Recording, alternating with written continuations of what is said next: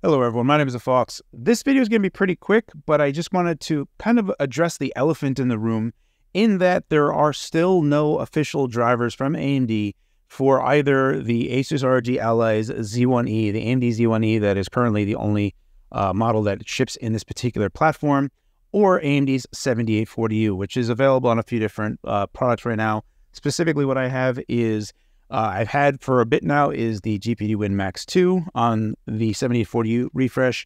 Then I got an i-Neo 2S, which has 7840U. And then I just recently got in GPD's Win 4 refresh, which is 7840U.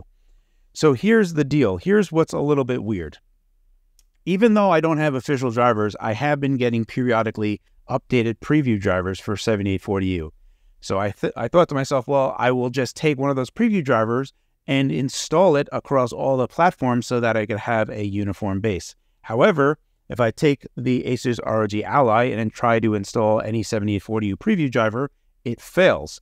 Also, official drivers fail. So the only drivers that'll work for this are the ones that Asus is providing directly to the user, which gets downloaded automatically. All right, so no big deal. I will continue to wait for official drivers for the Z1E. That is kind of a different model. It's still 7840U-like, but it's its own thing that AMD is doing. All right, so maybe official support will come down later down the pipe. Now, however, I do have 3 devices here right now that are AMD's 7840U. So largely, we would think that I could take GPD's latest preview driver that they sent me, and instead of installing that preview driver on a GPD device, I put it on, say, the i-Neo 2S. However, that doesn't work. When I try to take a preview driver from GPD and install it on an i-Neo 2S, it says, oops, unknown hardware detected. So I can't even install GPD's 7840U driver on i-Neo's 2S 7840U. Likewise, I can't do that the opposite way. So I can't take my GPD Win 4 or my GPD Win Max 2 7840U, go to the i-Neo's website, and then install that preview driver on here, their latest one, because that is shown as incompatible hardware. So there's something largely weird going on insofar as 7840U and Z1E, and very specifically RDNA 3 as an iGPU component on package.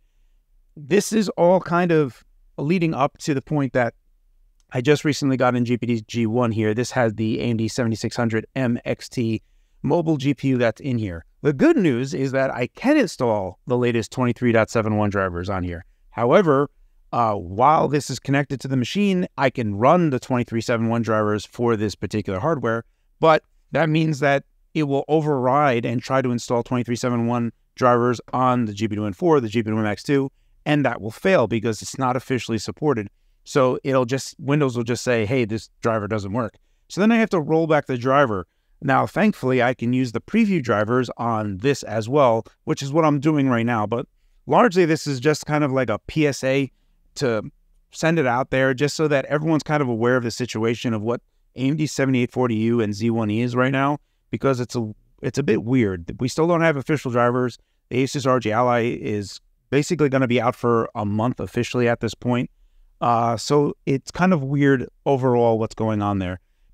The main reason I'm making this video is that many people might not be aware that this is actually a thing that is happening. You would consider that I could just take any 7840U preview driver and install it on any AMD 7840U. That is not the case. So right now, it's kind of hard to get a baseline that has the same driver across all the different versions that are out there. So all benchmarks are kind of have that caveat that's in there. That's pretty much it for this particular video. It was just kind of a PSA that I wanted to make. Hope this was informative. As always, guys, thank you for your time, and thanks for watching.